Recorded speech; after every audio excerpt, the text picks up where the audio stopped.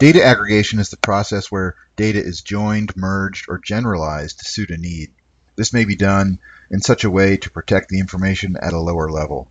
So here I have QGIS Desktop open with the countries layer loaded, and from the menu bar I'll choose Vector, Geoprocessing Tools, Dissolve.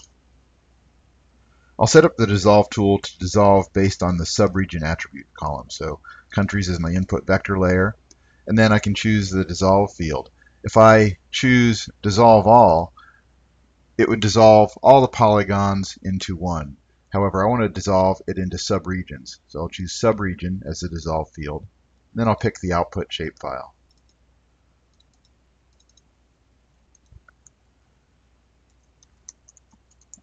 And I'll name it subregions.shape. Once that's done, I'll click OK. It processes the data, and the result is an example of data aggregation. I'll click Close. In this scenario, all the data by country have been aggregated to the subregion level. To summarize Lab 4, spatial and attribute data accuracy are important. Having a complete data set and keeping track of all the edits and errors is also important. Metadata serves as a background on the data provided to us. It supplies us with vital information regarding the use and resolution of the data. If you read the metadata, you may be able to determine that the data is not a good fit for your project before trying to edit and manipulate it. Data aggregation is a way to abstract the data and remove the data levels from the data.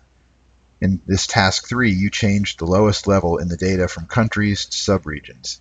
This is important, but we need to be aware of the consequences of our actions when mapping data and how the accuracy is changed when we manipulate it.